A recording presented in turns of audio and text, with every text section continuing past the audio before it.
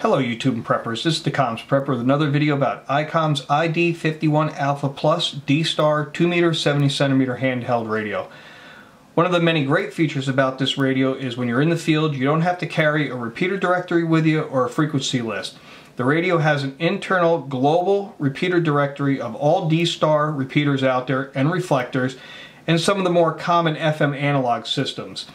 In this video, I'm going to show you how to install this chip in the side of the radio here, use the menu features in the radio to format this chip and create the file structure. Then we'll move that chip over to the computer with this adapter here, go to the internet, use the screen capture software on the computer, show you how I do that, download the most current list for this radio, install this chip back in the radio, import that updated global repeater directory, and then I'll show you how you use the D-Star repeater button here to select a repeater in your area based on your current GPS position. The radio has an integrated GPS and I have a lock, as you can see here, with the satellite icon. So when I hit that DR button, it's going to pull up repeaters that are close to my location, and then I can select from those repeaters. We'll get an icon in the lower left hand corner with a compass giving me the bearing and the distance of that repeater. Okay, so I got the chip in there. I hope you can see that okay. There's a little SD slot right there. There's a rubber gasket to cover it. So we got the chip in the radio. I'll get this back in the frame and then we'll go ahead and show you how to format that. We're going to hit the menu button. We're going to scroll down to the SD card. We're going to hit the center button. We're going to scroll down to format. And then we're going to say yes to format that chip. Now this takes about 2 minutes, so I'm not going to make you sit through that. I'm going to go ahead and shut the camera off and I'll bring it back up when it's done. Alright, we're getting close to the end here. Our 2.5 minutes has lapsed. The formatting's done. Now I'm going to go ahead and unmount the SD card in the radio, turn the power off in the radio, and then remove the SD card from the radio and put it in the adapter and move it over to the computer.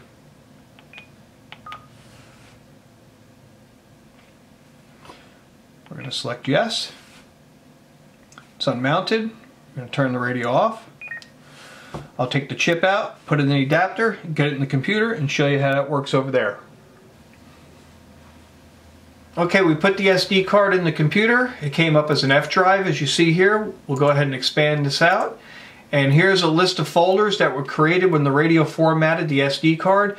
The file we're going to download is a CSV file, so there's a folder for that, and it says repeater list, so this is where we're going to put the list when we download it. We're going to go to the website dstarinfo.com, and I'll put a link down below. We're going to go to downloads, repeater list download for ID80 or newer radios. It's going to ask for a zip code. I'll use a local zip code, look up location, and then we're going to select the radio. This is an ID-51A Plus, and we're going to hit download. And that's going to put it in the download folder. So we'll go ahead and open the folder. Make sure we got it. And there we have it right there. So there's a new repeater list. And if I open this up in Excel, you'll actually see all the repeaters out there. We'll go ahead and copy that. We'll come back over to our file structure here, to repeater list. And we're going to paste that in there. And now we have the newest list on the SD card. So we'll go ahead and stop here on the computer. I'm going to remove that chip and put it back in the radio, and I'll show you how I import. Alright, we got the chip back in the radio. We're going to walk through the menu features and import that file that we just put on the chip. So we'll hit menu, SD card, import, import, repeater list. There's the file name. We're going to hit OK, and this might take a minute or two, so I'll pause the video if it looks like it's going to take a while. And we hit OK, and we hit yes, yes again, and now it's importing. Actually, it's going pretty quick.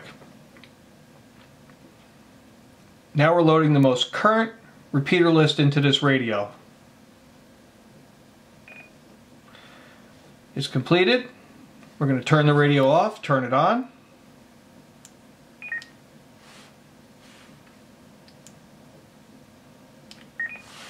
We'll turn it back on. And then we're going to pause a moment to wait for the GPS to lock up. As you can see here, the satellite icon is blinking. showing it's still looking to acquire a GPS signal, and once we have a lock, I'll come back to the video and show you how the DR button works. Alright, we got a satellite lock as shown with the satellite icon up there being solid. I'm going to move to VFO mode from memory mode, so I'll press this button here. Now I want to select a repeater close to me. I'm going to press and hold the DR button down. And now I'm going to hit this button here to go right. Now I'm going to be able to select from the repeater list a near repeater and my TX history. We're going to look for a near repeater. We'll select that. Now you have three options here. You can look for all repeaters near you, only digital or DV repeaters, or only FM analog repeaters, but we're going to select DV repeaters. We'll go ahead and select that. Now it's searching the list based on my GPS coordinates, and we have a list of repeaters, 2 in Alexandria, Virginia, 2 in Tysons Corner, Virginia. So we'll scroll down and select the NV4 FMC repeater. That little C there means it's a VHF, and if you scroll up it turns to a B, that's the UHF. So we're going to select that, and there we have it. The 2 lines are already set up because we're in digital mode, so it's going to put out that routing CQ, CQ, CQ, calling any station. It has the repeater call sign in it, and we're ready to operate. So there's an example of one of the great features of the Icom ID-51A Plus D-Star radio, is the ability to use an internal repeater list. So when you're operational in the field, you don't have to carry around a repeater guide or a frequency list for the repeaters in your area. If you keep your list updated on your SD card every now and then by going out to the internet, you'll have the most current list out there for both digital and the most common FM repeaters. And as always, thank you for watching my videos and subscribing to my channel. This has been the Comms Prepper with another video on Icom's ID-51A Plus handheld radio and how to install an SD card, update your frequency list, and utilize the D-Star repeater or DR button on your radio. Thanks for watching, guys.